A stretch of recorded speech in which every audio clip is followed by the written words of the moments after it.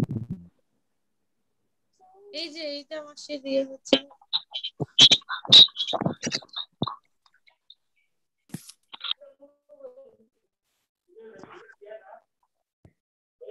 evening, one and all.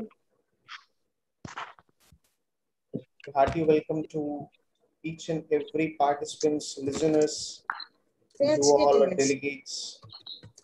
Hearty welcome to everyone. Thank you so much for participating in this valuable session, in this valuable webinar on regional haematopathology. I request everyone to keep their icons, keep their IDs in the mute.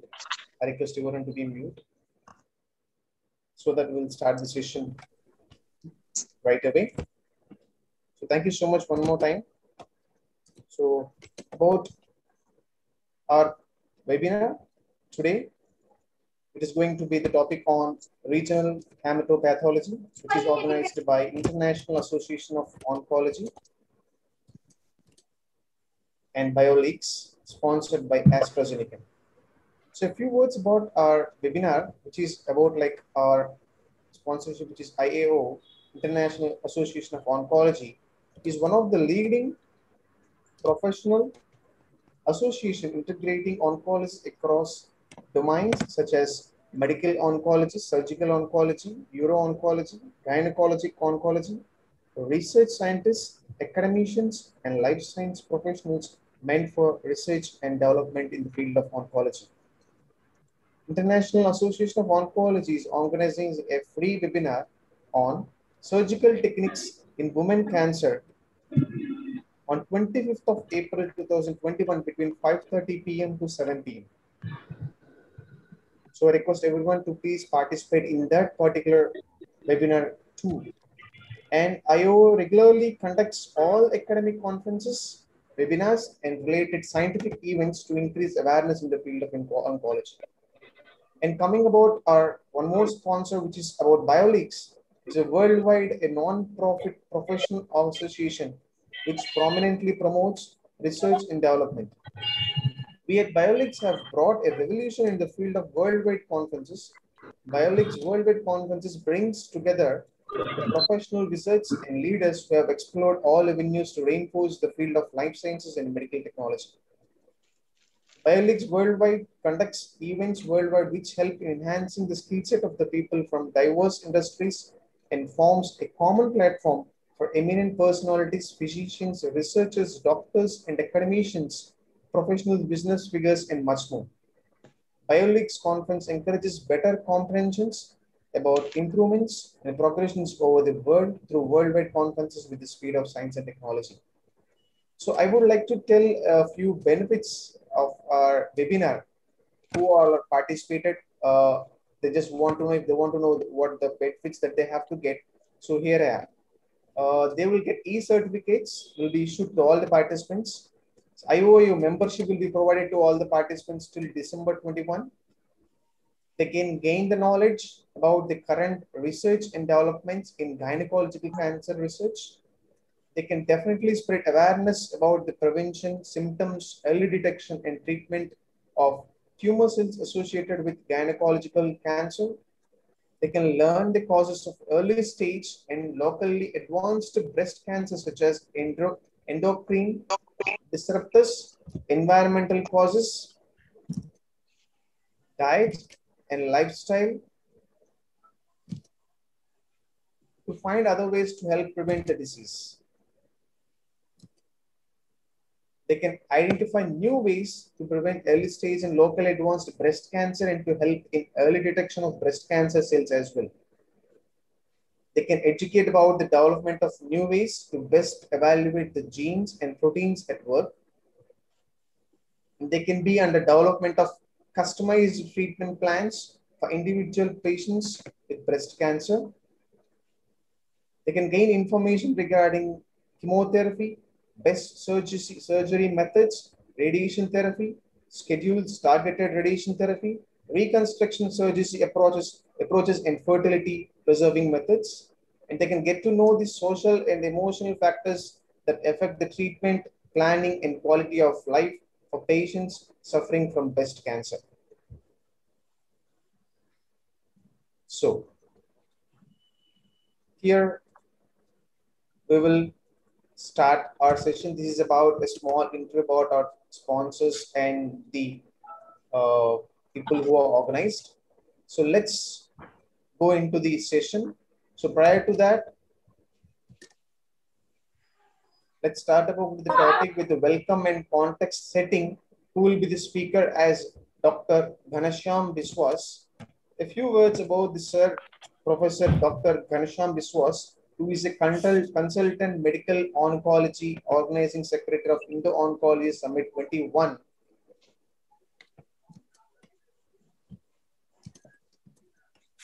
and executive director at Sparsh Hospital, Bhubaneswar, Odisha. Sir is a consultant medical oncologist and executive director at Sparsh Hospital and Critical Care in Bhubaneswar.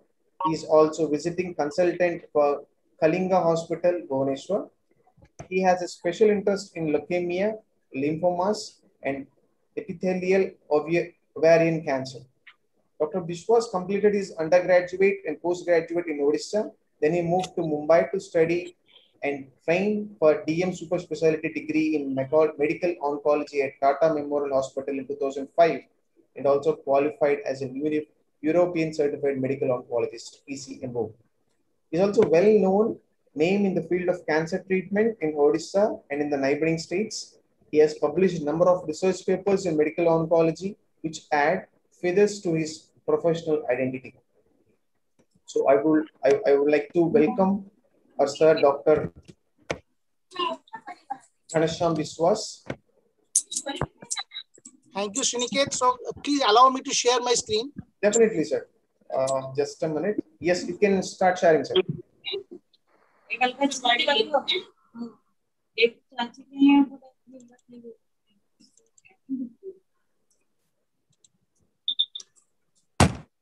I hope my slides are visible.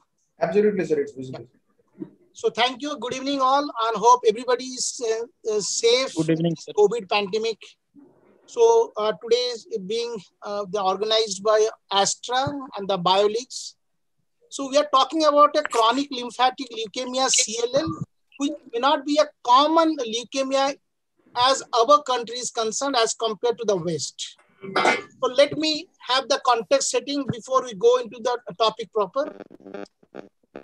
So like people, many of the states are into a lockdown, many of us are in quarantine, but that's not doesn't happen with cancer. So because cancer doesn't take a vacation, and every cancer physicians have seen in these last 15, 16 months that those who have delayed their diagnosis, those who have delayed their treatment, and these patients have really suffered. Coming to the global cancer scenario, so from 2002, so we have moved into the 2020 global can data. The prevalence of cancer has moved from 25 million to 50 million. So almost doubling of cancer in last 18 years. Talking about the new cancer incidence, so we have moved from 10 millions to 20 million. So that's again a doubling of new cancer cases in the globe.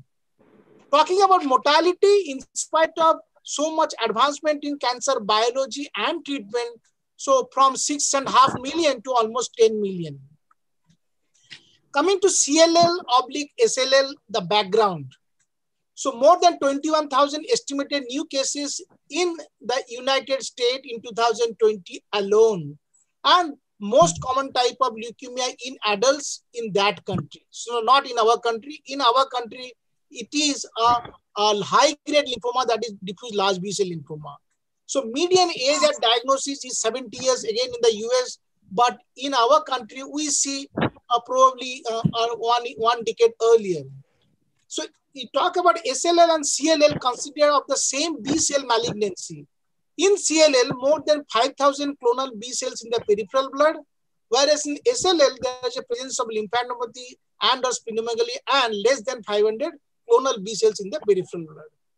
If you take about the historical 5-year survival, so 2 out of 3 are going to survive. So the range can be from few months to normal lifespan. So with the previous treatment that was like in the before the BTK inhibitors era, so the 5-year survival was hovering around 80-85%. So this is the natural history. So you will see mutations happening at different time frame, moving from clonic polyclonal lymphopoiesis to a low count monoclonal B lymphocytosis, then high count CLL, and then there is a relapse. So the broad principles of CLL treatment can be easily summarized in this slide. If it is a low risk, do not touch. If it is an intermediate risk, then do not treat except occasional symptomatic patient. If it is a high risk, then you need to treat, and occasionally you might get an asymptomatic patient. Very high risk will be associated with lot of high risk features, either a deletion 17p or a TP53, and this patient will require treatment, and what we'll be discussing, whether chemotherapy, whether chemoimmunotherapy, or whether we are looking at a targeted therapy. The CLL treatment in the past has been wait and watch. So monotherapy for those patients who present with the autoimmunological complications with the steroids, alkylating agents, purine analogs, combination chemotherapies, and the monoclonal antibodies prior were either anti-CD20 rituximab or anti-CD52 alemtuzumab. So the timelines of the progress since 1950s, we have moved from alkylating agents, and then there's a combinations. But we can see, so only a few, not even double figure responses in terms of a CR, and then moved. So what happened was post 2006 when rituximab approval, and now from there onwards we have a lot of improvements in terms of molecules. So what information do you require today in 2021 before you start a CLL on treatment? So we need to have this, we'll be listening from our hematopathologist. So ISB mutational status, FISH, stimulated cytogenetics, TP53 mutations. And today in present era, so we have the newer groups like BTK inhibitors, ibrutinib and acalabrutinib, BCL2 inhibitors like the venetoclax, monoclonal antibodies, anti-CD20. We knew about rituximab. Now we are with obinutuzumab and ofatumumab, and PI3K inhibitors are making a way like the idelalisib and the duvelisib. So based on risk factors, so you do a FISH, you do a IgB. So if it is a lower risk, then these patients can be a candidate for a chemoimmunotherapy. If they are high risk, then they are a candidate for a BTK inhibitors. So these are frontline options. We'll hear it from Dr. Priyanka. So the BTK inhibitors today are the forerunners. We have irreversible and the reversible. So in the irreversible, already we have in our hand ibrutinib and acalabrutinib, and reversible probably we'll look at in the future, because those patients who are progressing or getting resistant to ibrutinib and acalabrutinib, so that is the way we look at.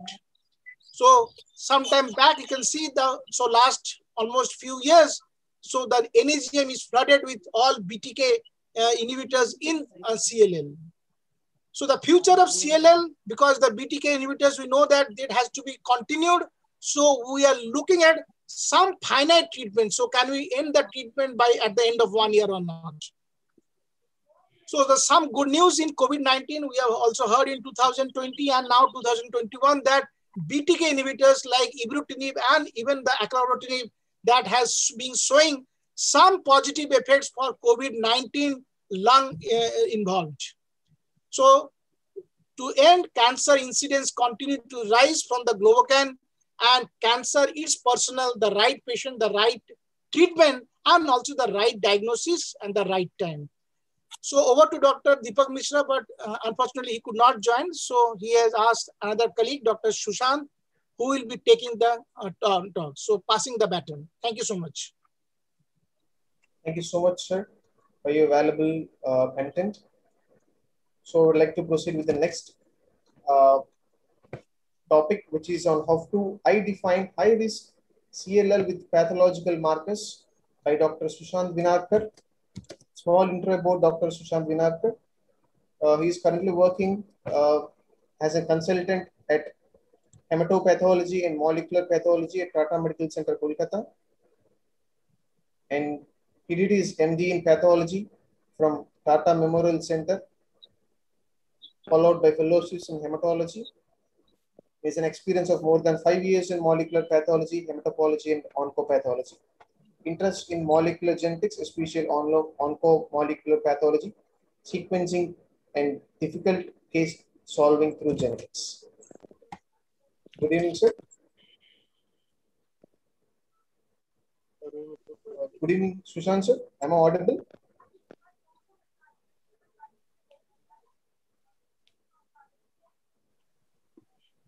Sushant, sir, request you to unmute.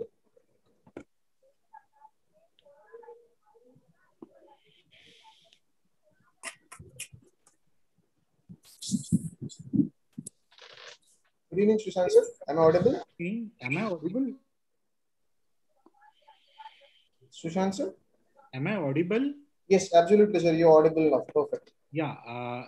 Is my slides visible? Are my slides visible? It's visible, sir. You can proceed. Okay.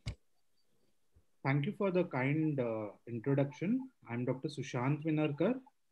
And as Dr. Ghanshyam rightly pointed out, and in his slides, he showed that broadly, high risk and very high risk CLLs are the most important categories to be identified for treatment. I would just describe or define how high risk CLL can be identified with pathological markers. So diagnosis of CLL is pretty straightforward. It is based on blood counts, cellular morphology, and immunophenotyping. CBC shows leukocytosis with absolute lymphocytosis. The most important criteria for diagnosis of CLL is that there should be presence of more than 5,000 B lymphocytes per microliter in the peripheral blood.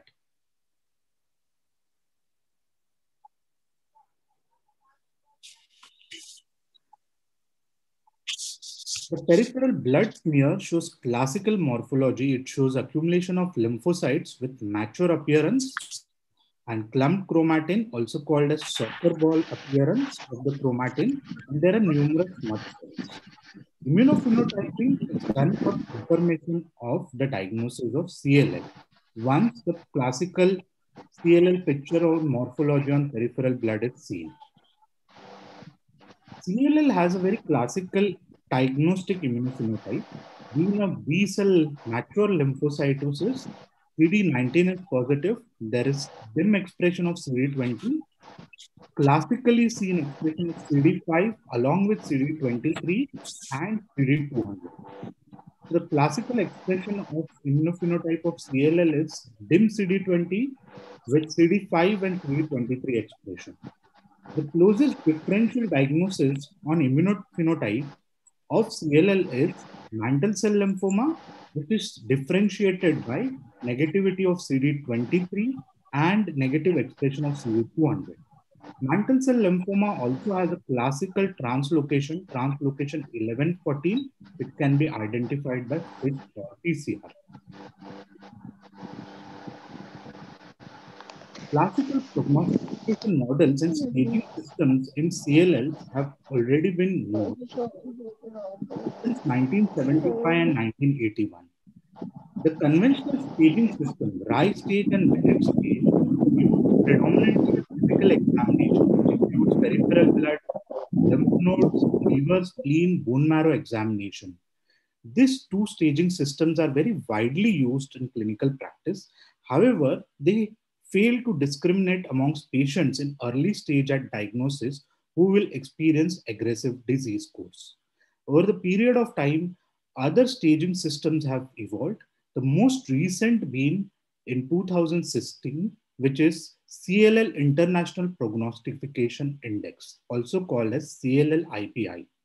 This is now most widely used scoring system in clinical management, and it combines the clinical parameters as well as cytogenetic and molecular characteristics of the disease. The CLL-IPI prognostication system includes 5 independent markers, which are deletion 17p or TP53 mutation, unmutated IGHV gene, serum beta-2 microglobulin levels of more than 3.5 milligram per liter, and it also uses the information from the conventional staging system, that is Rice stage, and the Binet staging system, and age more than 65. Each of these markers has been given points, and based on that, a cumulative score is calculated.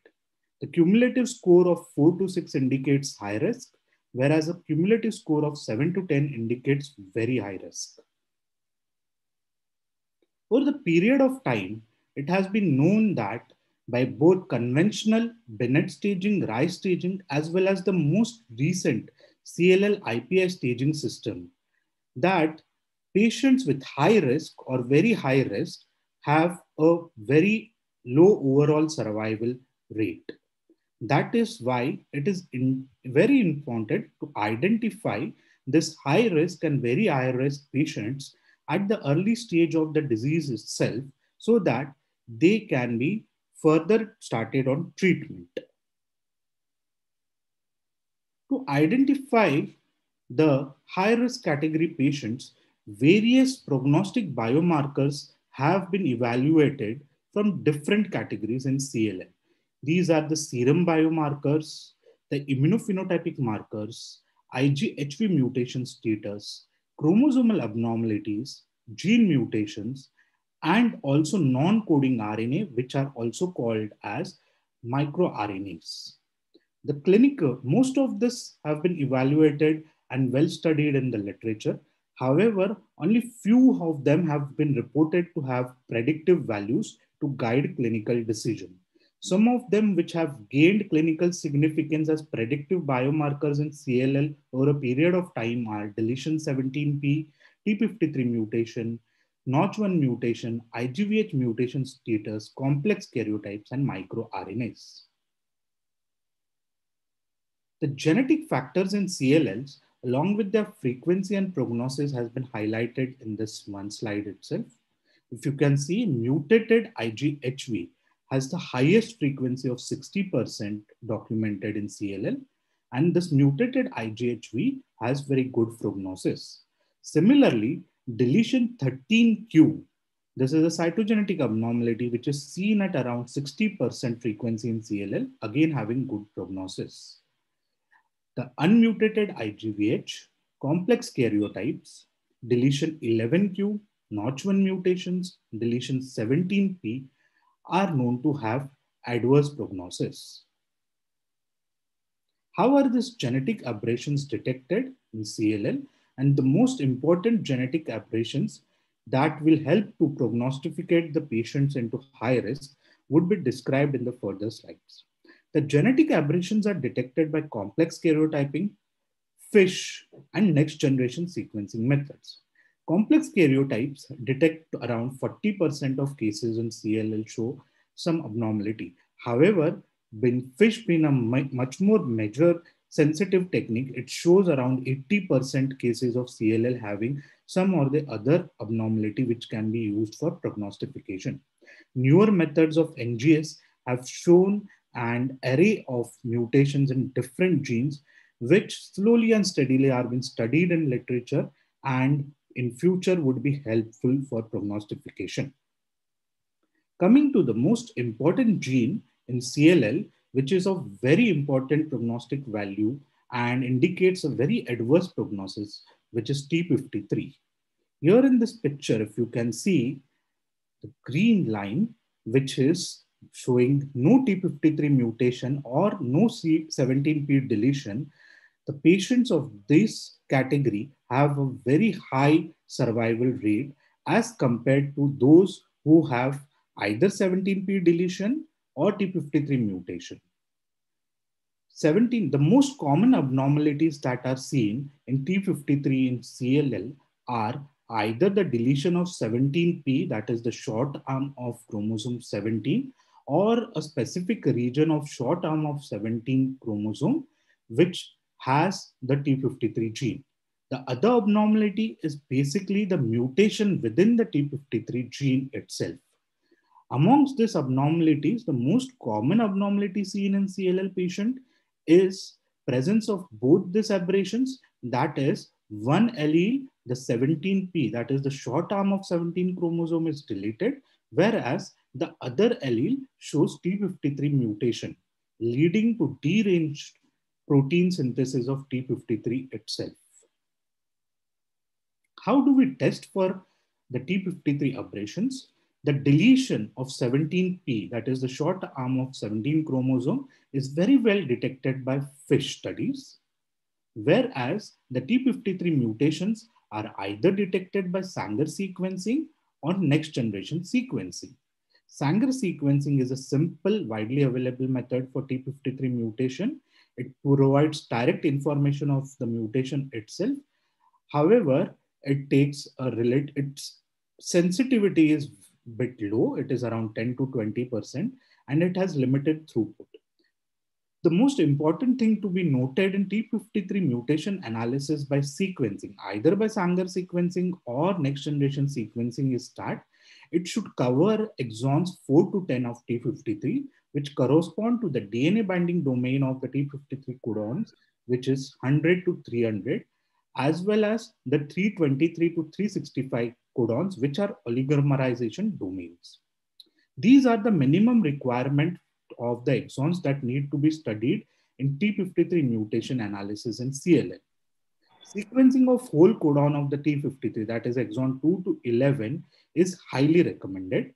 The report of the T53 mutation analysis should include the type of analysis, the methodology used, the exons analyzed, the limit of detection, and the coverage, if next generation sequencing is the method that is used for analysis.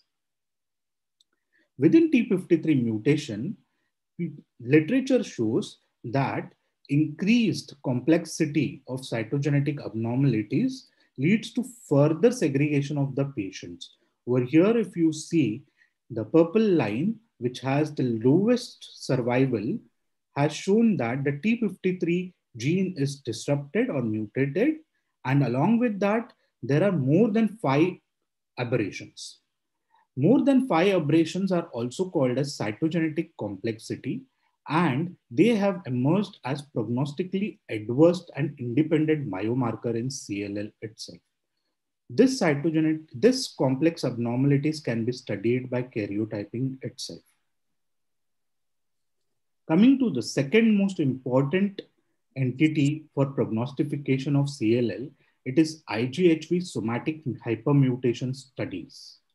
Literature has shown that somatic hypermutated patients of CLL have a better prognosis as compared to wild type or unmutated patients. Similarly, over here in this picture, you can see that the VH homology being less than 98%, which itself signifies that the IGVH region is mutated, has a better overall survival as compared to those who have VH homology of more than 98%. This was in 1999 that IGHV mutation was noted. However, over the period of 20 years, multiple papers have been published, and thus a consensus that somatic hypermutation status in IGHV, that is immunoglobulin heavy variable gene, is an important cornerstone for accurate stratification and therapeutic decision in CLL patients. Commonly, IGHV somatic hypermutations are studied by conventional Sanger sequencing. However, recently there has been shift in practice for using NGS for IGHV mutation analysis, although it needs to be taken into consideration the financial situation wherein the NGS becomes a costly affair. So 2 methods for IGHV mutation analysis: Sanger sequencing, next generation sequencing. As I have already mentioned, NGS, the cons are it is relatively costly, it takes a longer turnaround time, and it needs a dedicated bioinformatic person or bioinformatics tool for interpretation. Whether it is Sanger sequencing or next generation sequencing, the data analysis for IGHV sequence goes through IMGT database, which is a website that is present, which is formed by the ERIC group. Herein, the sequence of the IGHV is uploaded and then we get a result of the homology or the identity of the IGVH. When the identity is more than 98%, as you can see over here, it is 100%, it is said to be unmutated. A homology or identity less than 98%, then it is said to be mutated. This is how a sample report of IGHV mutation needs to be.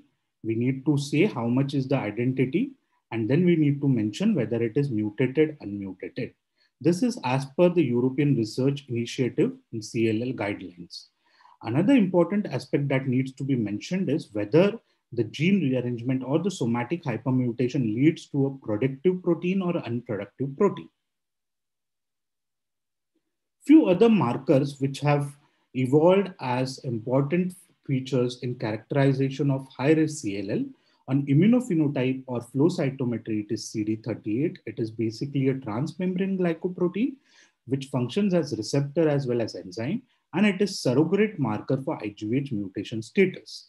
Elevated expression of CD38 more than 30% indicates and high-risk cytogenetics presence, elevated beta-2 microglobulin, poor response to therapy, or shorter progression-free survival and overall survival. Similarly, another important immunophenotype marker, ZAP70, also indicates presence of high-risk CLL.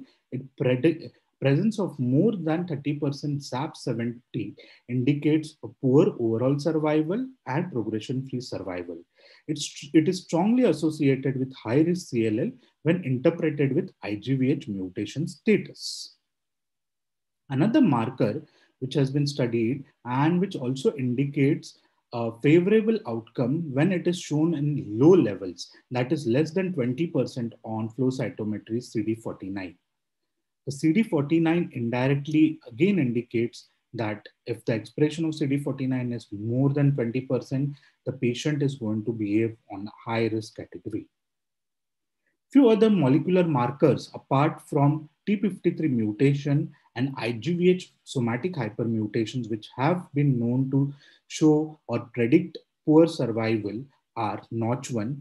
Notch1 mutated patients have rapid progressive disease and a significantly shorter survival probability. Notch1 mutations in CLL are mostly frameships or nonsense mutations, and they are clustered in hotspot in exon 34. The most common mutation is a 2 base pair deletion. Notch1 mutated patients form a common subgroup of CLL with unmutated IGVH genes harboring trisomy 12 cytogenetic abnormalities. Similarly, another molecular marker which can be used for prediction of higher risk category is SF3B1 mutation. Newly diagnosed CLL patients harboring SF3B1 mutations are characterized by short survival probability. SF3B1 mutations are mostly missense mutation, and the most common mutation is K700E mutation, which is also the known or diagnosis mutation of MDS with ring sideroblast. The other codons which can show SF3B1 mutation are 662 codon, 666 codon, and 700 as known over here. SF3B1 mutations are associated with deletions of 11q or ATM mutations, and they cooperate in the CLL pathogenesis. Lastly, microRNAs or microRNAs are the most important features that are evolving and which are in research at present for prediction of the CLL. Few of the microRNAs, that is MIR155, have been reported as poor predictor of CLL. Similarly, microRNA 29A, 29B overexpression leads to an aggressive CLL. And one of the microRNA which is characteristically associated with chemotherapy refractory disease is microRNA 34A. This slide is the most recently published slide, which shows the extensive genetic heterogeneity of CLL. It shows that within the mutational landscape of CLL, there are several mountains which are significantly recurrent genes, and there are small hills. We can see over here, there are few of the mutations which would be surely coming up and indicative of prognosis in CLL. Few of them are ATM gene mutations or deletion 11q, which is already known, and the BR3 mutation, which is also present with deletion 11q. So in future, few of these genes that have been enlisted over here, the mutations in these genes would be coming up as prognostication markers in CLL. The definition of high risk, as per the NCCN guideline, based on DNA sequencing, the T53 mutated, IGVH unmutated, flow cytometrically expression of CD38, ZAP70, CD49D, and on FISH, deletion 11q, deletion 17p, and presence of complex karyotype on karyotype. So these are the biomarkers that are used to classify the CLL patients as high risk so that the treatment can be initiated in early stage itself. To summarize, deletion 17p, T53 mutation, deletion 11q, and unmutated IGVH status have a worse prognosis in CLL. Other markers which can be used are CD38, ZAP70, NOTCH1 mutations, beta-2 microglobulin level, and SF3G1 mutations, which again indicate high risk. And CLL IPI score, which is the most recently developed score, can be used in clinical management to determine the prognosis of the patients. Currently, NCCN guidelines define the use of mutated T53, unmutated IGVH, deletion 17p, deletion 11q, and complex karyotype as the prognostic markers for high-risk CLL. With this, I will end my presentations, and I would be happy to take if there are any questions. Thank you so much, Sushant sir. Very valuable input. If any queries, delegates or participants can proceed with any of the queries. Okay. So I would like to proceed with the next topic, which will be on personalizing first-line treatment for patients with CLL by Dr. Priyanaka Samal.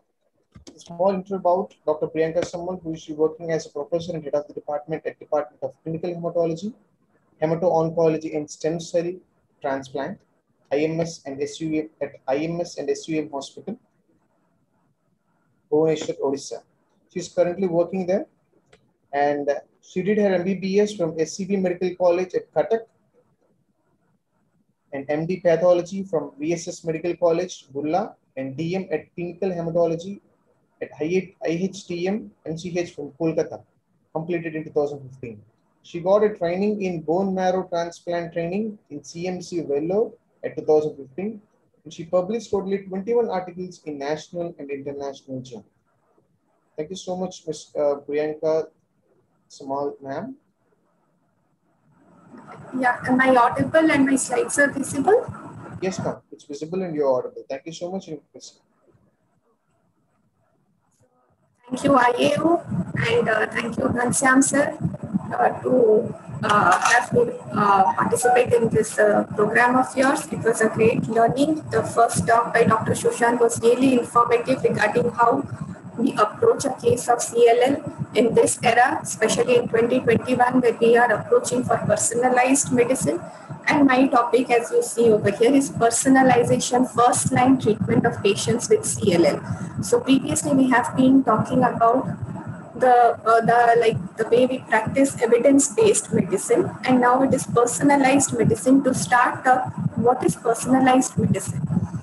So precision medicine is a form of medicine that uses information about a person's genes, that is genomics, proteomics, and the microenvironment in which the disease occurs to prevent, diagnose, and treat the disease. In this era, actually, we are moving away from chemotherapy to reduce the side effects or the toxicities of the chemotherapy, make it more user-friendly so that the patients can be at home, have the therapy. The fear of cancer should go away, like the way a patient has some diabetes medicines or the hypertensive, antihypertensives. He can take some oral form of drug or some subcutaneous form of injections, weekly or monthly injections to suffice, or a daily oral intake of the drug, so that the patient does not fear cancer anymore and he is comfortable taking the drug at home without having the toxicities of these chemotherapy.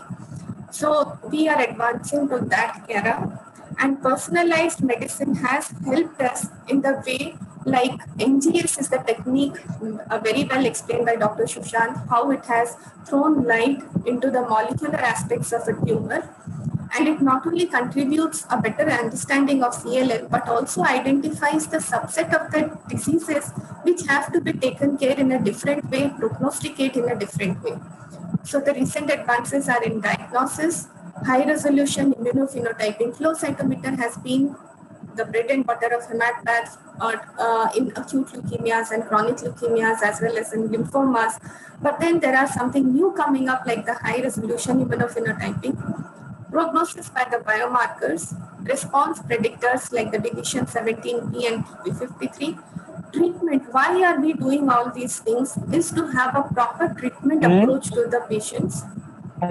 So BCR signaling inhibitors, BCL2 antagonists, and recently the CAR T cells, which are the game changers, which have been predicted to be the game changers. Methods to evaluate MRD, the minimal measurable or the minimal residual disease, which constitute good examples of tools facilitating personalized management in patients with CLL. So having said that, my experience in our institute, since the time I have joined over here 2017 till December 2020, we had, you can see the number of the patients here, CML the most, 157, myeloma 105, ALL 120, AML, APML together approximately 135, lymphoma 78, and CLL is approximately 5.6% of the total lymphomas and leukemias over here, apart from the MDS or the NPS. So CLL, as Dr. Ghanshyam already mentioned in his first slide, like the way we find in the Western literature, which comprises approximately 10% of all the malignant neoplasms, our incidence is relatively low, and might be because now we are able to pick it up because of the regular health checkup, the people are coming up and consulting with us. So definition of high-risk CLL is important and has already been mentioned. Just to say, ESMO guidelines have tabulated this as personalized medicine synopsis, where biomarkers like p53 mutation, deletion 17p, IGHV, and complex karyotype have been given a lot of importance to prognosticate a patient of CLL and stamp them as high-risk cases. So even though a patient has high-risk features, but still there are indications to start therapy in a patient who is newly diagnosed as CLL or in a case of relapsed CLL. So these are progressive marrow failure indicated by lowering of HP less than 10, the platelet count less than 1 lakh, massive or progressive symptomatic splenomegaly, lymph node massive more than 10 centimeter, rapidly increasing lymphocytosis defined as an increase of 50% over a period of 2 months, or a lymphocyte doubling time of less than 6 months, autoimmune complications, symptomatic extranodal involvement, like if he has heavy nodes in the abdomen and they are causing symptoms, constitutional symptoms we know as is defined as it has been defined for the lymphomas. So mention to here is that if a patient has a high risk molecular signature but still is not symptomatic, it still does not indicate that the patient should be started on therapy. But still a number of trials are now going on to see whether we can affect the overall survival or the PFS in the patients who have high risk CLL but without involvement of any symptoms. So this already mentioned how the genetic features or the signatures, they bring about the difference in the PFS. Important over here is deletion 17p and pp53 mutations need to be understood by the newcomers or the postgraduates and the DMs or the fellow students who are attending the webinar here.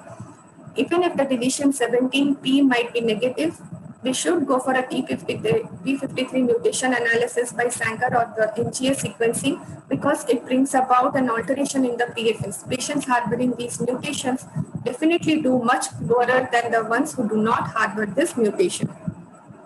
Similarly, IGHV mutation status already discussed. This is the CLL International Prognostic Indication Score. Here you can see that age, clinical stage, and beta 2 microglobulin were there previously. The new additions to the table is the IgG mutation status and the TP53. TP53 mutation carries a 4+4 score. So the presence of this mutation is definitely puts the patient at a very high risk and a high risk where we have to treat the patient. So already mentioned, high risk, very high risk are the ones where we start therapy, and even if the patient remains asymptomatic and has a high risk signature, we have to still wait when the patient is symptomatic.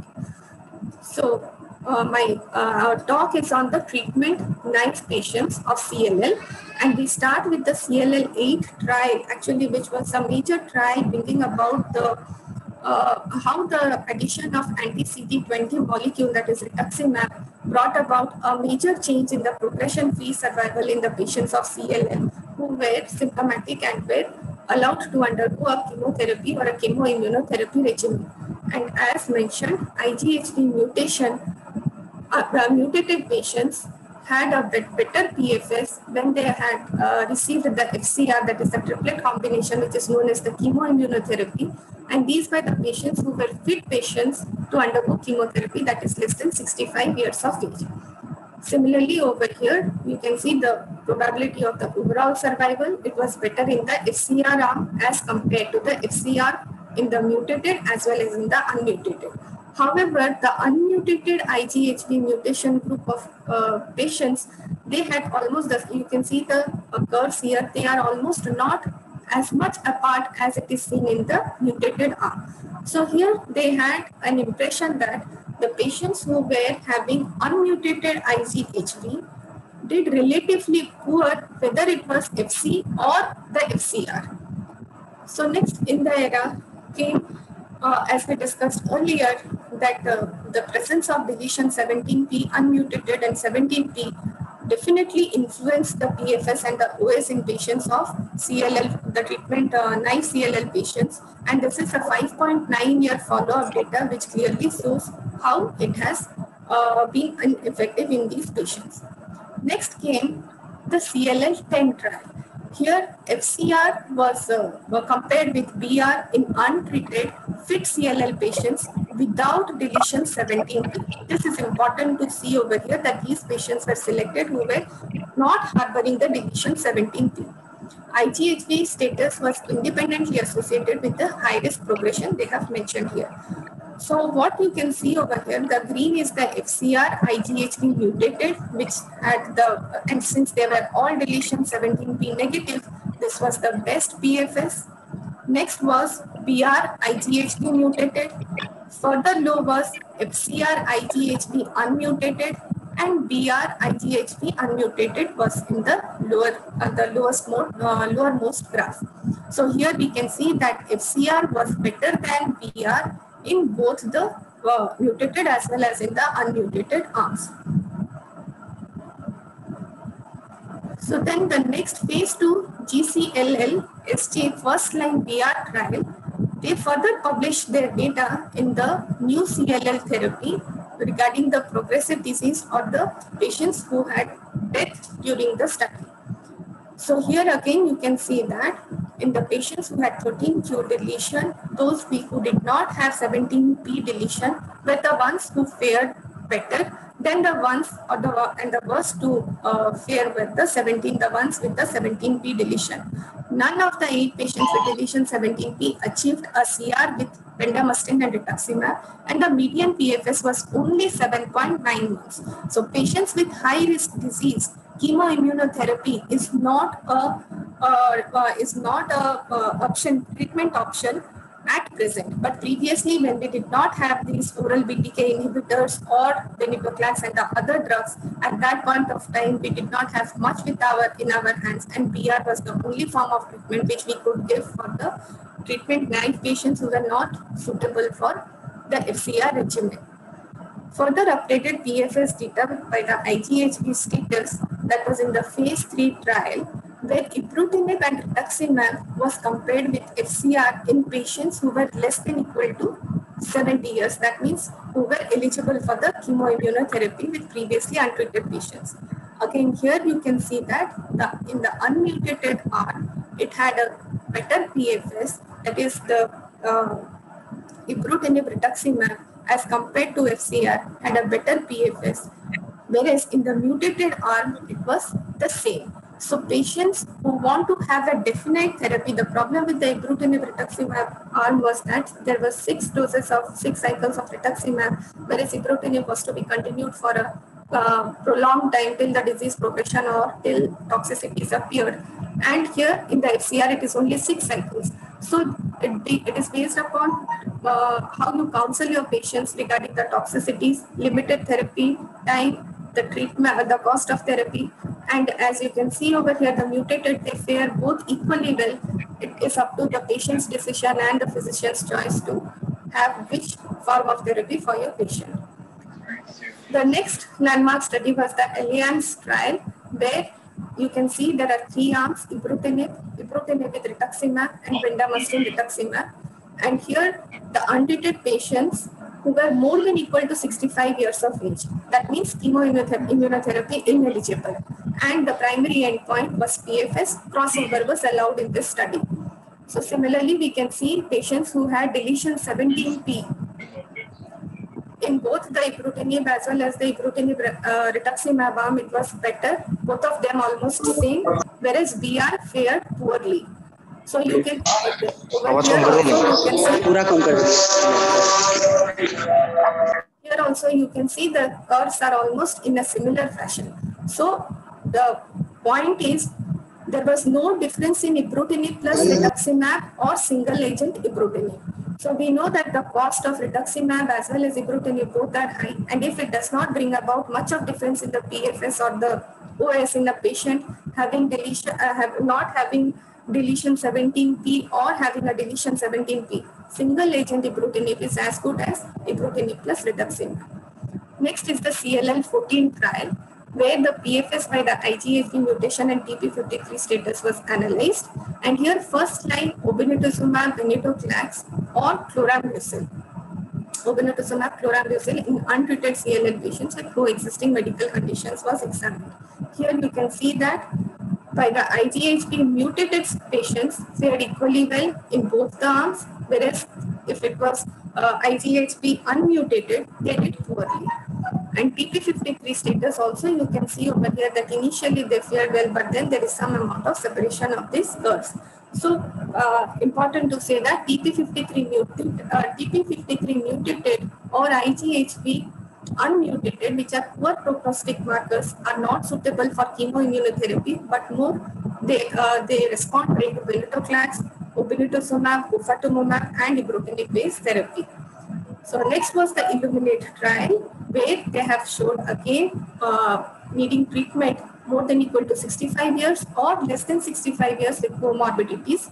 Ibrutinib single agent along with obinutuzumab or chlorambucil obinutuzumab. Crossover again over here was allowed if the patient could not tolerate or had a progression of disease with chlorambucil obinutuzumab. Primary endpoint was PFS, which was reviewed by the committee, and then the secondary endpoints PFS in high-risk patients, overall response and survival. So here also you can see that ibrutinib obinutuzumab had a better PFS than chlorambucil obinutuzumab. However, the overall survival, important to see is that overall survival remained the same. So in spite of having a better PFS, OS did not change whether we gave the patients ibrutinib or chlorambucil, just like the way ASCT is able to prolong the PFS in myeloma patients, but the OS remains the same.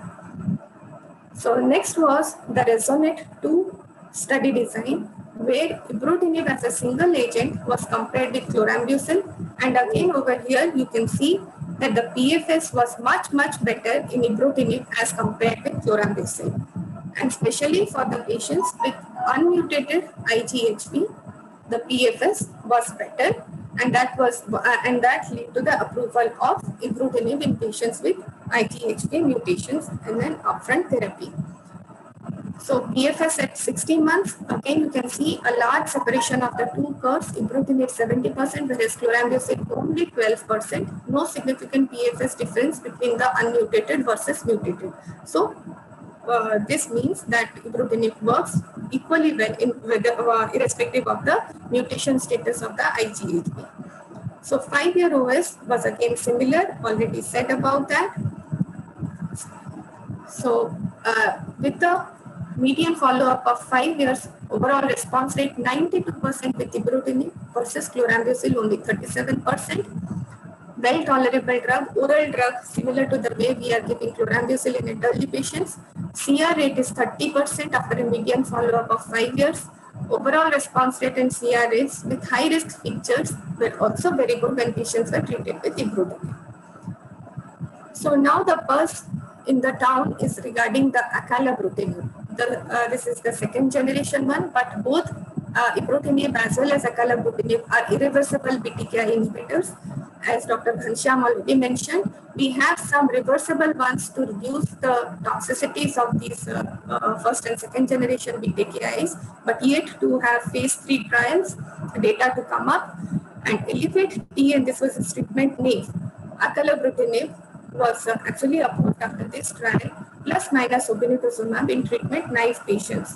Here you can see that acalabrutinib and obinutuzumab, the patients fared well even with the combination as well as the monotherapy, and as a result of which, similar to ibrutinib plus rituximab, acalabrutinib plus obinutuzumab does as well as single agent ibrutinib and single agent acalabrutinib. So a single agent is as good as the double therapy.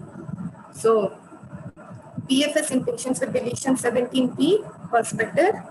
And here, this was the trial design over here, acalabrutinib plus obinutuzumab. This is to be given 100 milligram BID, and obinutuzumab is 1000 milligram on day 1, 2, 8, and 15 of cycle 2. In first cycle, it is in escalated doses of 100 and 900. And acalabrutinib single, and then it is the obinutuzumab and the chlorambucil. So here, as we discussed, at 24 months, the independent review committee assessed the progression-free survival, and you can see the response rate is very good, 93%, 87%, almost the same. P-value may not be significant in these two, but then with Gazyva and chlorambucil, it was only 47%. So they had assessed the response. Here the acalabrutinib and the obinutuzumab, the response was 81%.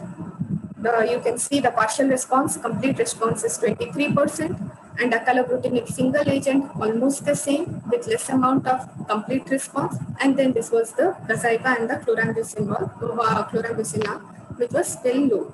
Overall survival, no difference. So we saw how there was a PFS benefit. So after looking at the trials which led to the FDA approval of these drugs, what are the guidelines? And this is the 2021 update of the NCCN for the treatment naive patients without deletion 17p. You can see the frail patient with significant comorbidity or patients more than equal to 65 years, acalabrutinib plus minus obinutuzumab, single agent ibrutinib, venetoclax plus obinutuzumab. These are the preferred first-line therapy, and we have the chemoimmunotherapy over here. For less than 65 years without significant comorbidities, preferred regimen again acalabrutinib plus minus obinutuzumab, ibrutinib, then plus obinutuzumab. The advantage of this regimen is that it is for a definite period, and the other regimens remain the same. So once with deletion 17p53, first line is the acalabrutinib, ibrutinib, obinutuzumab, and venetoclax, and other recommended are alemtuzumab. So next is the ESMO guidelines 2020 update.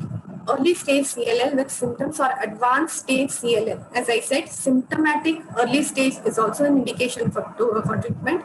IgHV unmutated, no TP53.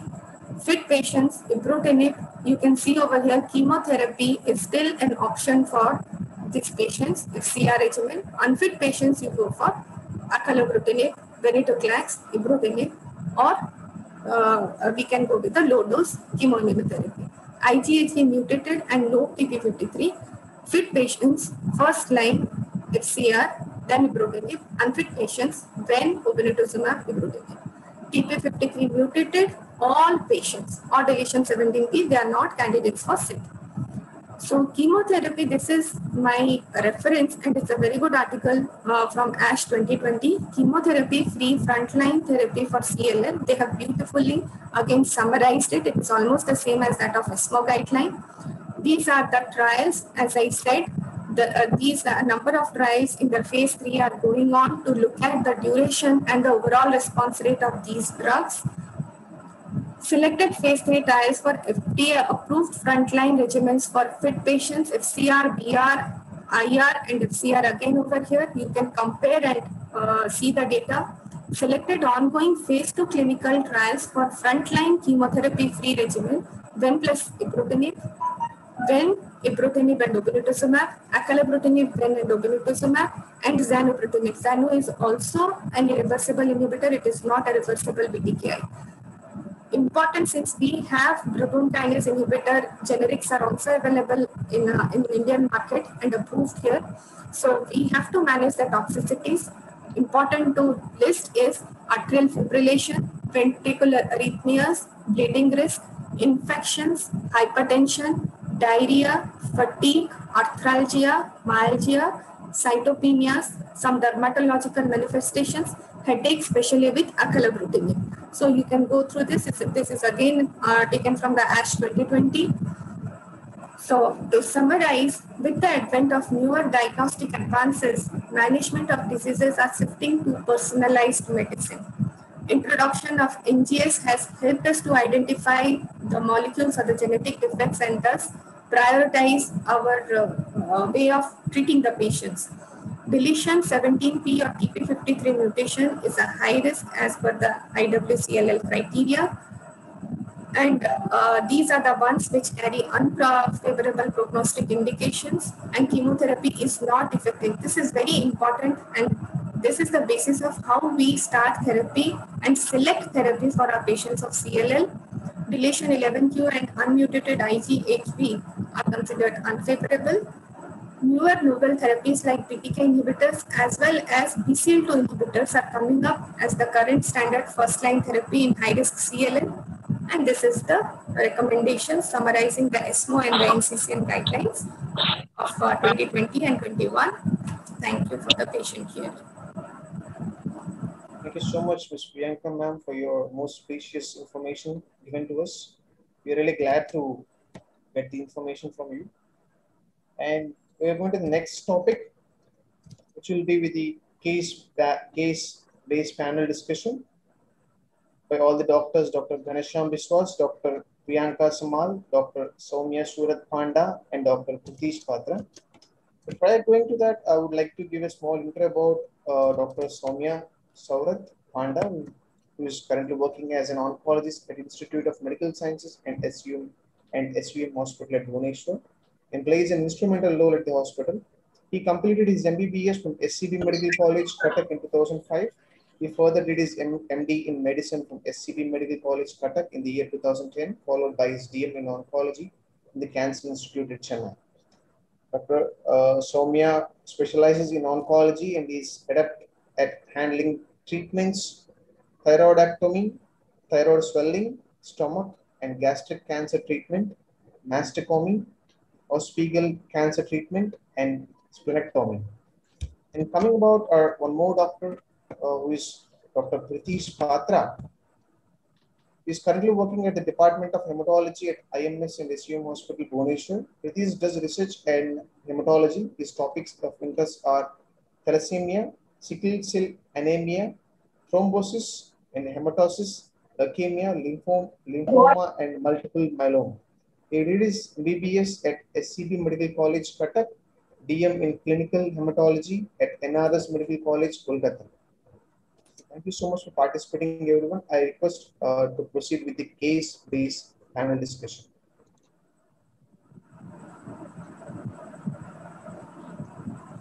Thank you, Sri. So, is my slide visible? Yes, sir. It's visible. You can proceed. Yeah, since Dr. Deepak Mishra is not there, so I'll request Dr. Sushant, if he's there, so be in the panel.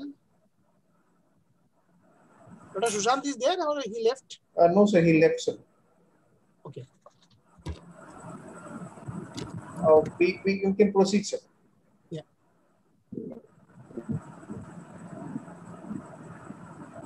So first case is a 62-year-old retired army officer, otherwise healthy male, no known comorbidities, runs marathon, axial lymphadenopathy. It is a BCLL, deletion 11q, deletion 17p is negative, hemoglobin 14, TLC of 22,000, platelet of 1.8 lakhs, IgHV status unknown. So starting from Pritesh. Hello, so sir. what more information you require? Sir, at this point of time, after we confirm the diagnosis, and after it's diagnosed as CLL, then the patient, this type of patient should be kept on wait and watch.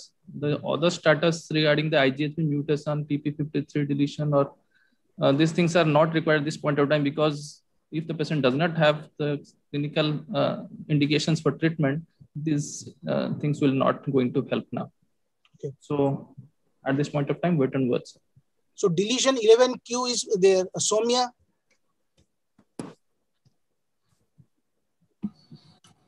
Yeah, so deletion 11q is a poor prognostic marker. Right. If you have a deletion 17p or TP53, definitely an indication to urgently start treatment. So deletion 11q is still a poor prognosis marker. So if the axial lymphadenopathy or some other fatigue or some other symptoms are there, then I'll consider to start therapy. Yeah, Priyanka. So with the same thing, so now deletion 11q is there, so which is a poor prognostic. So should we start on treatment, or will wait for some symptoms or other markers to see?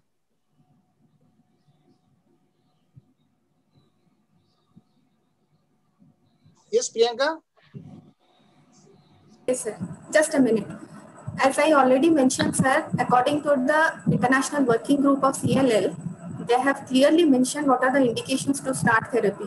Presence of deletion 11q does not make it an indication to start therapy at the present. Okay. So we need to wait for the patient. If axillary lymphadenopathy is bulky or other symptoms are there, then only we have to further proceed to see whether IgHV mutation it is mutated or unmutated. So now, so would you consider performing the IgHV status and the T53? Not at present. Not at present. So now this patient is symptomatic, and he requires some sort of treatment. So now, would you consider doing this additional test, IgB and the T53 now? So the question is for me. Okay.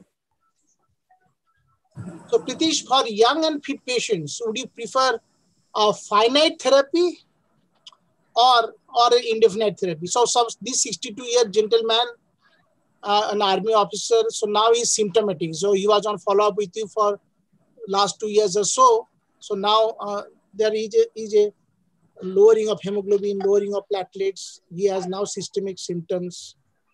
And yes, so now, so you can tell me, so would you prefer a finite therapy or an indefinite therapy? So first of all, if this patient develops symptoms which indicates the starting the therapy, then at this point of time we should do the mutation status, right, like IgHV mutation and TP53 mutation or 17p deletion, because these have the very huge impact on the therapy we are going to plan. If the patient have a mutation of IgHV or TP53, then definitely I will be going for a ibrutinib-based therapy. But whether so this patient was deletion 17p negative, so after 2 years, at the time of diagnosis, the patient was deletion 17p negative. But as the disease progresses, this status may change. Sir, we should also remember that the deletion 17p status is changeable, but the IgHV mutation status usually remains the same. If at the point of the diagnosis it was unmutated, then even after the disease progress, it remains the same. So yeah, at least the 17p. Yeah, with Pritesh? Yes, sir. Important is, first of all, at the outset when the patient was not symptomatic, I would not even do a deletion 17p. Whenever there is initiation of therapy, we should do it. Second, if deletion 17p is negative, look for the mutation of TP53. Third is IGHV mutation. Pritish correctly said that it does not change. Whether you do it at the first point or you do it subsequently, it will not change. But if deletion 17p or TP53 is unmutated previously, at any point of time you are initiating a therapy, you have to do it. Right. So the second scenario is a elderly with a treatment naive CLL. So cervical lymphadenopathy with some comorbidities like hypertension, dyslipidemia, and a BPH for which he is on medication. Extensive bulky nodes in the neck, axilla, and groin. You can see a WBC counts of around 90,000, 90% lymphocytes, hemoglobin less than 12.5, platelets just hovering around 1 lakh. Flow cytometry confirms CLL diagnosis. Marrow is 70% replaced with CLL. CT scan reveals a widespread adenopathy, and FISH test reveals a deletion 11q. And here IGHB is unmutated. So Soumya, so any additional test you want to do or additional information for this patient? So this patient is a 74-year-old and he has got comorbids, but he has got extensive bulky lymph nodes in axilla and neck, and also the CT scan is revealing that 12 centimeter mass is there. And so I would like to consider this patient for a treatment. Regarding the investigation part, PET scan is not always necessary. CT scan is also again optional. NEJM is clearly given out which are the tests to be done at baseline and which are preferable in trials. So in trial setting, yes, CT scan and upfront bone marrow is required, but in patients who are in clinical practice, bone marrow is always not mandatory. So I am going for an extra test for in these patients. Okay. So any inputs from Priyanka or Pritish? I would say that since the largest node is 12 centimeter, we should also look at from this side whether there is any transformation, Richter's transformation is there or not. Because this is a 74-year-old male, we need to look at whether the patient is just having a CLL or there are some signs of transformation in this patient. Okay. So, LDH, uric acid and PET CT scan will also help in this. Absolutely. So the uric acid here is 9 and the LDH was something around 540. So which would be your treatment of choice for this treatment naive CLL elderly with comorbidities? So would you have this deletion 17p and the T53? So with that high LDH and high uric acid and such a large lymph node, if we should have to exclude the Richter transformation, as Madam has said. So we should go for a biopsy and to establish the high-grade transformation, which will decide the treatment fit, whether we'll go with the CLL treatment or we have to go with the any high-risk lymphoma treatment. So Soumya, so now the biopsy was done. So as per Priyanka and Priti, so there is no Richter's transformation. So you are managed with supportive care initially. So now how do you proceed with the treatment for this patient? So the biopsy is Richter's transformation? No Richter's transformation. No Richter's transformation. So in this case, patient the patient is having a high uric acid and he has got bulky lymph nodes. So we must understand that there are some treatment we should be avoiding. He's 70-year-old. So probably I'll be avoiding a chemotherapy. I'll be avoiding FCR and bendamustine rituximab. I'll also be avoiding a venetoclax in view of a high chance of TLS. And he has got a bulky lymph nodes. So probably I'll be going for a BTK inhibitor in this setting. And also it's got a deletion 11q. So I'll be going with a BTK inhibitor, preferably if it is available, then acalabrutinib or else ibrutinib. So Priyanka, so only BTK or BTK with combination? No sir, no combination, single agent proton kinase. Ritesh? Yes sir, as discussed in the previous sessions, the addition of rituximab to ibrutinib does not give us any benefit of OS and PFS, even with acalabrutinib or with ibrutinib.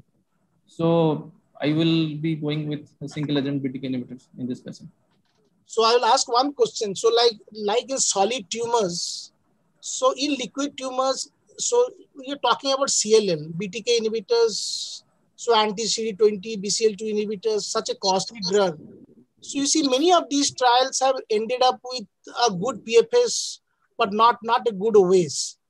So really, it doesn't matter in liquid tumors. And if you are talking about a CLL and such a costly treatment, prolonged treatment, continuous treatment, Priyanka, so what is your take on that? See, there is no difference in OS, but PFS is good. Even the progression-free survival, there is a wide gap between chlorambucil and single-agent chlorambucil and protein kinase inhibitors. Now that it is available at affordable drugs, there are generic available which are 10,000 per month cost. And there are no toxicities. You do not have to monitor the TLC count. Patient's tolerability is good. If the patient does not have an underlying heart disease, it is absolutely safe and fine. We have patients on protein kinase inhibitors which have been very tolerable. So I do not find any, then with chlorambucil, 74 years and all, there are chances of having secondary cancers. I would definitely prefer to go ahead with the protein kinase inhibitor. Beautiful response patients have. Pritish, so what Yes, is sir. your take? Yes, I agree with what Priyanka madam has said. I will go with a protein kinase inhibitor, preferably ibrutinib. So what are the additional measures you want to take? So since there are many students in the forum, so while starting on any of the BTK inhibitors and especially ibrutinib. Sir, we have to exclude the cardiovascular risk factors. Actually, there is chances of newer onset hypertension, atrial fibrillation, ventricular arrhythmias are high. So before starting this, we have to exclude if patient have any pre-existing arrhythmias, or if patient is having any disorders which make him more prone to bleeding risk. So Soumya, any absolute or relative contraindications for the BTK inhibitors if you are talking about ibrutinib? Yeah, so patient, if they are on double antiplatelet agents and patients are having bleeding disorders and patients have got hepatitis infection, so also we need to screen the hepatitis part, and patients who are having a pre-existing atrial fibrillation and cardiac, probably I will be avoiding. So in those patients, so where there is a relative contraindication, so Priyanka, so if money is not a problem, so should we shift over to the second generation BTK inhibitors? Yes, sir. Regarding hypertension, atrial fibrillation, and ventricular arrhythmias, which were one of the grave consequences of this ibrutinib, even in the real world scenario, the data which they had put up in the trials were relatively much less because they had taken patients who were not having these comorbidities. But in real world data, the incidence of these cardiac abnormalities was approximately 16 to 20%, which was quite significant. So to overcome these, because the protein kinase inhibitor, the ibrutinib is number of other inhibitor also, kinases also it inhibits. Relatively, acalabrutinib has much fewer side effects, and they are the ones which is to be preferred if the patients have these comorbidities. But definitely cost is an issue, but I think they are coming up with a lot of patient assistance also. But does FDA recommend use of acalabrutinib in frontline setting? Yes, it has now come up. Elevate TN trial has only resulted in the first. It was always a drug comes in the relapsed refractory setting. Once it is gone through that FDA, then it comes to the first line therapy. That was the Ascent trial. Ascent. Then you moved to. So Pritish, so what is your, so once you have started a patient on a suppose 88,000 counts, and this patient has been started on 420 milligram of ibrutinib. So what are the additional problems you have seen? We have seen the patients coming with the higher counts in next 15 days, next month, and the patients have increased symptoms. The higher count in the next few days of starting ibrutinib is a common issue, but we have to inform the patient that even if it's going to happen, they don't have to panic, because it is not going to change the result. And it is not going to make any symptoms of TLS, and so nothing to worry. So it's because only due to the translocation of the lymphocytes from the lymph nodes into the circulation, and nothing to, we have to inform that these patients need not to worry. It's only shows that the drug is working. Chalo, good. So the third scenario is a 70-year male BCLL out of station patients. So hemoglobin 10, TLC around 50,000, platelet less than 1 lakh, lymphadenopathies, fish, trisomy 12, comorbidities, a history of CABG, hypertension, dyslipidemia, started on chemoimmunotherapy, visits 1 year later with clinically meaningful improvement. In the meantime, he has visited other hematologists and now has a fish report showing deletion 17 there. So I want to ask, so every patient who comes to you is symptomatic and needs treatment. So there can be two groups. So one group can afford something and the other patient can afford anything in this world. So do you want to investigate them differently in terms of molecular, in terms of NGS? Priyanka? Yeah. Yes, sir. There's a great role, especially as we discussed for CLL. The options available depends upon what is the status of his TP53 or deletion 17p and the IGHV. If affordability is not an issue, we should give it, not try it out, we should give it, because that is what will decide the patient therapy and prognosticate how the patient is going to behave.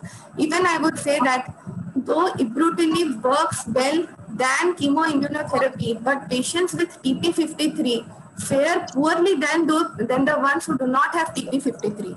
Right. So this is equally important. Yeah, Pritish, so this patient was started on chemoimmunotherapy. So before the generics were available, so Priyanka and you will agree that so most of these patients were on BR regimen, right? So this patient came to you after a year, so he's doing well now. So the patient was being treated by me, so went to Somya, he did deletion 17, which came positive. So now, so how do you manage this patient? So would you start BTK immediately or wait and watch until Somya? Sir, is it question to me or Somya? Somya? Yeah, so the patient, just because that he has got a report of a deletion 17, I means and patient I will keep a close watch because he's 74 and with comorbidities. So if patient is not having any other symptoms, then I'll keep a close watch and then I will consider a early start of treatment at the moment of patient having symptoms. Right. So Pritish, so who are the patients today? So in the times of generic available, so Priyanka said 10,000, but I understand is it around 20,000, 22,000 per month? Hetero has come up with the least one, 10,000 per month. It's 420, 420, yes. So this is a news for me then. So Pritish then, so who are the patients who can still be on a BR regimen today? Who are the patients? If the patient is fit for receiving chemoimmunotherapy, less than 65-year-old, and without deletion 17p or without and with a mutated IGSB status, and preferably not with 11q deletion, I can give them this option of BR. So Somya, so now with the evolving data of the BTK inhibitors, so do you think that BR is almost out of the schedule of the armamentarium of CLL? Yeah, I mean, so it depends. We explain to the patient that two things are there. One is that BR has got a definite treatment and ibrutinib or BTK inhibitor has got an indefinite treatment.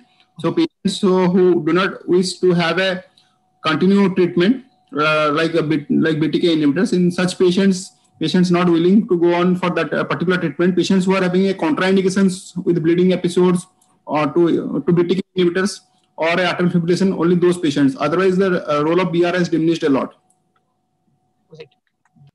So Priyanka, at times you see there are patients of CLL unfortunately diagnosed in less than 50 years, symptomatic. So how do you approach these patients? So you have done all the fancy tests that are available today, and you find that they are unfavorable. So how do you counsel and how do you plan your treatment for these patients? Unfavorable young patients, even if we start them on ibrutinib, or venetoclax and venetoclax or venetoclax, still they have a high risk because the period they have still further is approximately 20 to 30 years. If he is a 45 or 50-year male, he is going to live for another 20 years. So during that period of time, he may progress at some point, and then he may not be a candidate for any other therapy because now EDLLSA and a number of other things are also coming up. But then there is a role of allo transplant in these patients also. Right. At any point of time, a young patient having unfavorable factors on ibrutinib or venetoclax based therapy, they are going to progress at any point of time. So we should also give them counsel them regarding the option of allo-SCT to have a definite cure of this disease. So Pritish, so in that time, so when we are talking about of large number of BTK inhibitors, irreversible, reversible, so when do you actually counsel the patient for a transplant? Particularly this type of patient, very young patient with high risk factors like deletion 17p or TP53 mutation or unmutated IGSV status. In those patients, actually, even if we start treatment with an ibrutinib or any other BTK inhibitor, these patients should be counseled from the very beginning that on the long run, they may have their chances, the high chances that the disease will reappear and progress. So, and at least at that point of time, they should be treated with cellular therapy like allogeneic stem cell transplant, though in other countries, the other options are available like CAR T cell therapy. But in our setup, in our country, at least we can counsel them for allogeneic stem cell transplant. And till then, we can use other agents if the patient relapses on ibrutinib like venetoclax with or without rituximab. But ultimately, they should be transplanted if this patient, in this young patient specifically. Right. So this is a setting of a relapse CLL. So a patient of 70 years diagnosed, had symptoms, received 6 cycles of BR, did well for few years.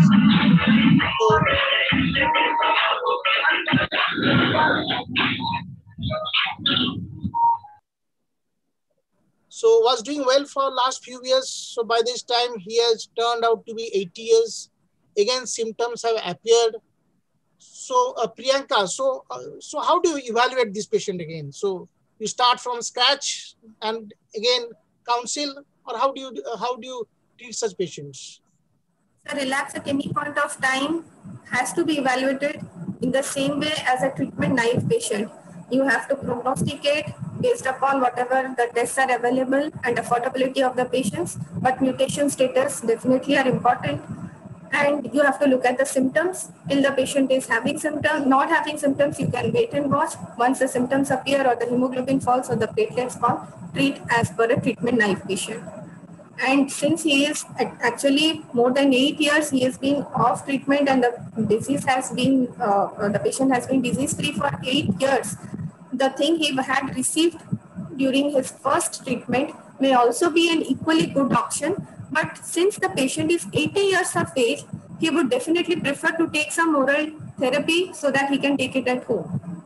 Right. So that is the only cause why I would like to start on BTKI. Otherwise, if he had a very good response for 8 years, the previous regimen would be equally good. Yes, Soumya. So what are the other factors which will influence your choice of therapy besides what Priyanka has said?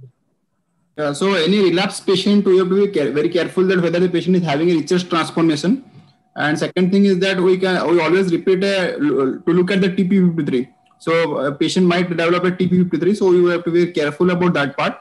Then we have to look at what are the previous drugs that patient has been exposed to. So whether the patient has been exposed to ibrutinib or not. If not, then ibrutinib is always an option. And if yes, then venetoclax and rituximab is an option. Then again, we have to look at the tempo of the disease and also the age of the patient.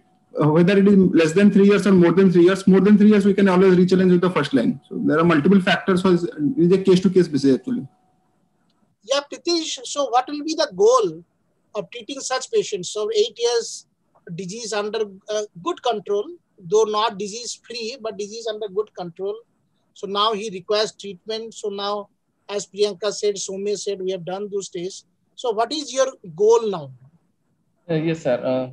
sir, at this age, at least we have to at least the goal should be a comfortable life, that is a with treatment which have less complications. Patient should be ambulatory. Patients should have to visit hospital less often. So these things should be taken into account at this age.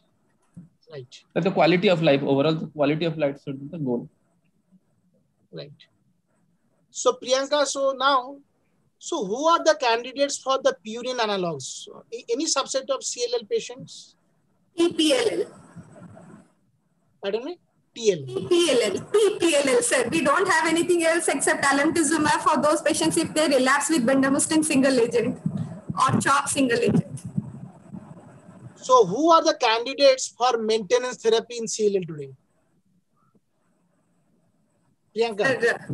Sir, ibrutinib itself is a drug which keeps on going on and on. So it is in the form of maintenance only. But if I give a definitive therapy like bendamustine rituximab or FCR, there is no role of maintenance anymore. We just stop at 6 cycles, whatever be the response, even if it is a PR, that is a good response, considered to be a good response, and we wait for till the patient is again symptomatic with the disease. So, Soumya, so your patient has received a definite chemoimmunotherapy. So any role of maintenance? So patients who have received a BR regimen, so patients can be considered for maintenance, but right now patients can be on rituximab maintenance, patient can be on obinutuzumab can be continued.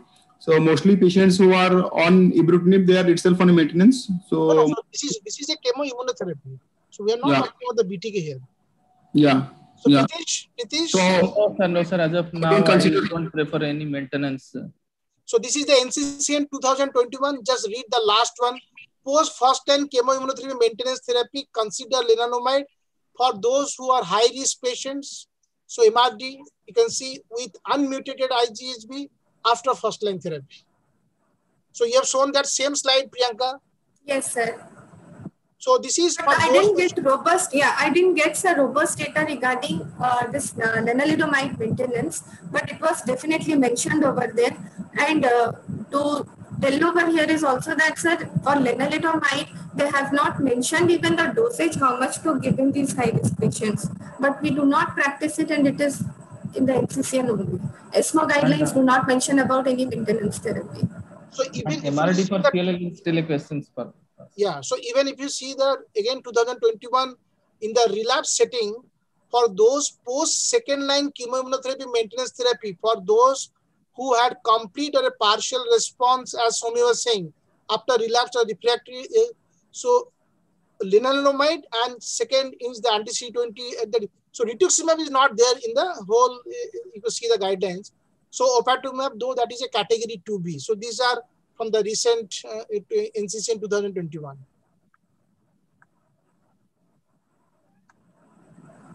So we have talked that so the first generation and second generation are different, and Priyanka rightly said that there are off-level activity much more in the ibrutinib as compared to acalabrutinib.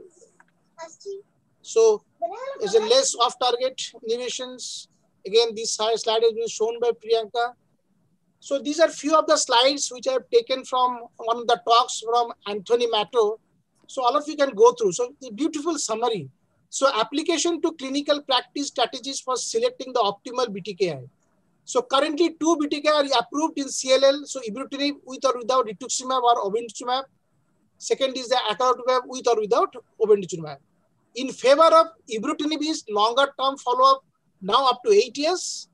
A robust portfolio of phase 3 studies comparing against a robust chemoimmunotherapy regimen. So more data in deletion 17p and T53 mutation patients. So as compared to, so we cannot, so maybe once this acalabrutinib is available to us, so we should not forget even this is available at a lower cost with us, because it has an 8 years follow-up now and more data in deletion 17p and TP53 as compared to the second generation drug. What is in favor of this, the second generation is a potentially improved safety profile, both in terms of non-serious side effects and possibly cardiac events, comparable efficacy data as ibrutinib, though with shorter follow-up, positive head-to-head data versus more robust comparison in the recurrent setting. When to use anti-CD20 with ibrutinib, no PFS benefit to adding rituximab, but can be useful in patients with immune-mediated cytopenias. Unknown PFS benefit to adding obinutuzumab, so generally not indicated. According PFS benefit to adding obinutuzumab, but no OS benefit, so pros and cons can be discussed with individual patients. So this is a BTK as a frontline CLL treatment. So there are many patients because they had to be withdrawn because of adverse events. So up to 20% of patients discontinue ibrutinib due to adverse events. So 1 out of 5. So when these patients are on long-term treatment and with an advancing age, so in the real world data, if you see, so 1 out of 5 actually will go out of because of toxicities, and the other group because of resistance. So next generation BTK have a similar efficacy as ibrutinib, but possibly greater tolerability. Reversible BTK inhibitors in development may overcome resistance mutations.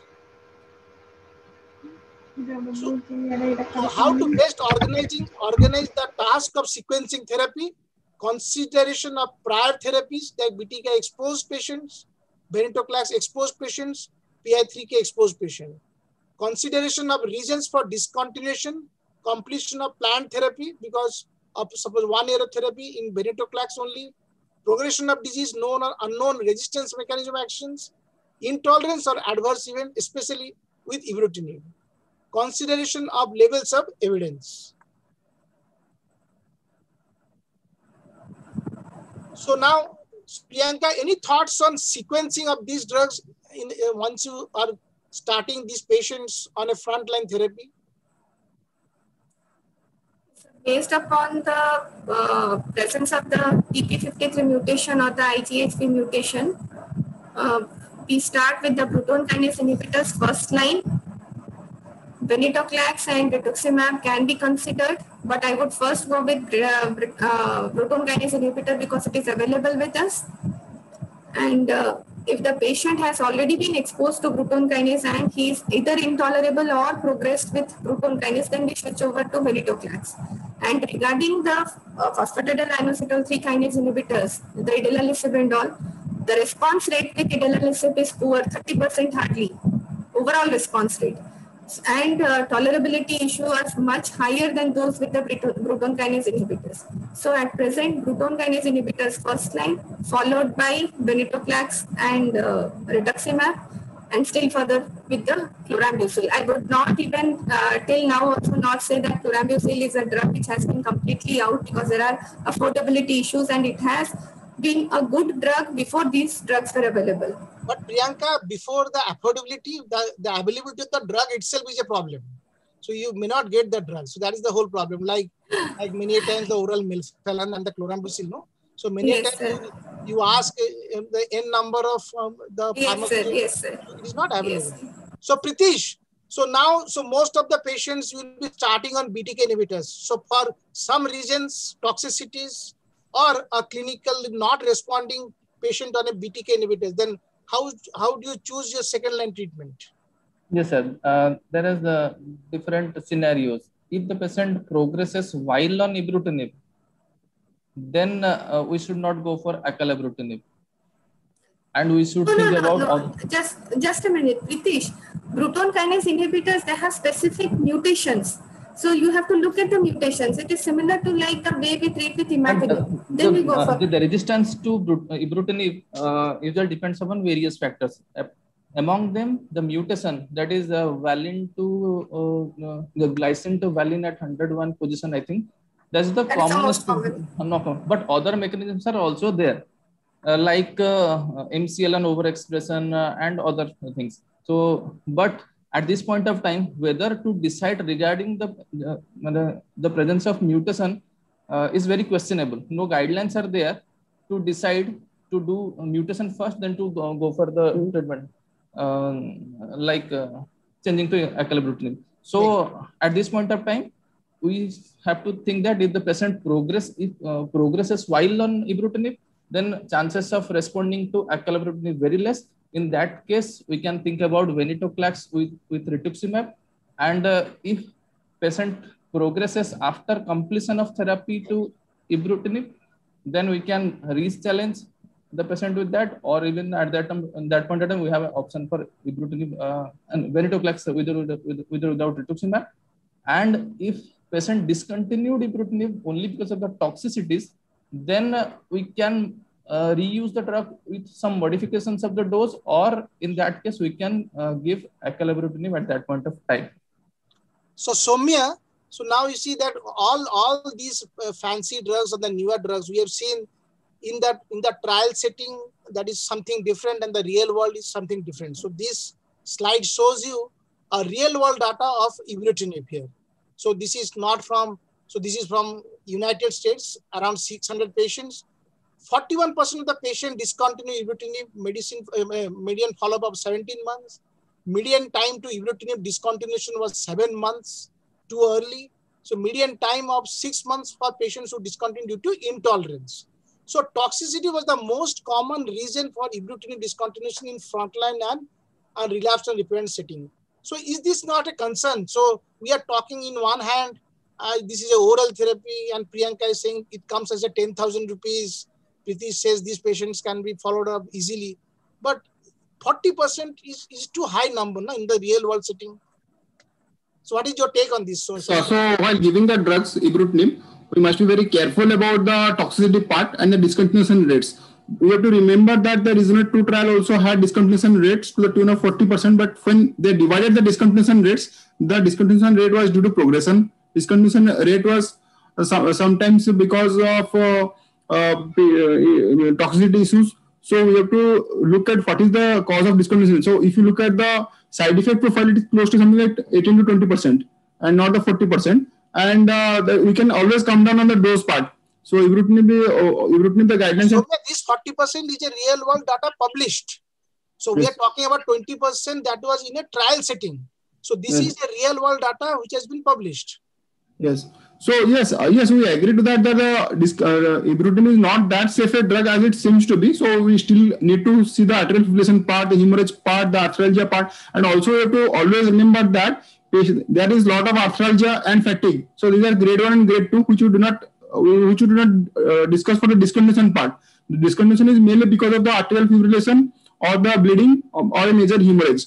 So yes, the patients need to be kept on close watch, even if it is an oral drug. So most common adverse events that leading to discontinuation was arterial fibrillation, infection, hematologic bleeding, and pneumonitis. And this slide shows some differences we have discussed already, ibrutinib versus acalabrutinib in terms of cytopenias, infections, and the cardiac profiles. So Priyanka, so last word, ibrutinib and COVID-19 lung infections or lung inflammation rather. Yes, sir. Ibrutinib actually, the way it has been used in the chronic graft versus host disease. Similarly, 5 mg BD dose has been used, not approved exactly. It has been used in patients with COVID-19, and it has been shown to have decreased incidence of the complications of COVID or the severity of the COVID complications. So, since it is a proton kinase inhibitor, it inhibits even below downstream, the JAK2 inhibition also occurs. So, these are some of the drugs which have shown some amount of benefit, or rather they have lessened the toxicities of COVID-19, but these are all, the drugs which are in trials, and they are the ones which have been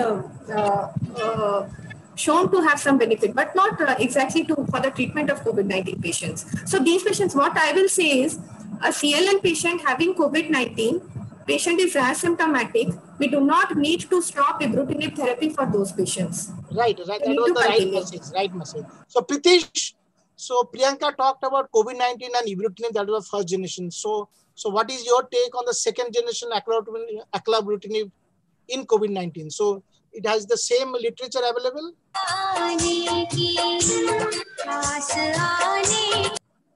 So musical relaxation. Yes, that indicates we should have a dinner now by the time. Sir, when practically speaking, I don't have any data regarding so I found out use literature. of. So there are on ibrutinib also and the acalabrutinib also, but there are few patients. So as Priyanka rightly said, somebody who is stable COVID-19 CLL on ibrutinib or even the second generation drug, so they need to be continued. So it should not be in a. Yes, sir, that's a good message for all. So thank you, Soumya, Priyanka, Pritesh, and yeah, the thank you to you to have a mind-blowing session. तुम्हारा session में CLL कहाँ से solid tumor वाला हूँ so हमको तो आपसे ज़्यादा पढ़ाई मिल गया.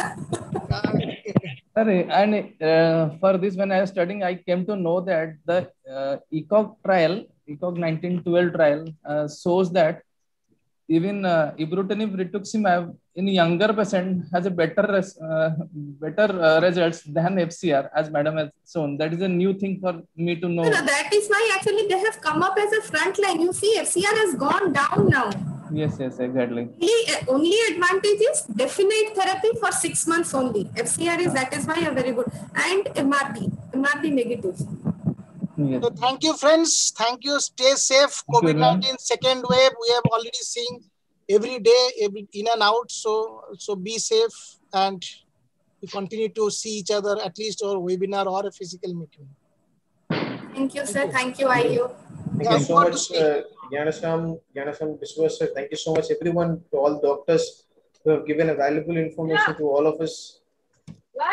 It's been a great session to all of us, sir. With this, we can close. Hope vote of thanks has been completed by Dr. Ghanshyam Biswas. Am I correct, sir? Yeah, please. Yes. Thank you so much, sir, and thank you so much, everyone. If the participants wants to check the particular session one more time, they can go through with our Indian Oncology IAO YouTube link. Thank you so much one more time, everyone. Have a good day. Stay safe. Please maintain the social distancing for this COVID-19. Thank you so much, everyone. Thank you, sir.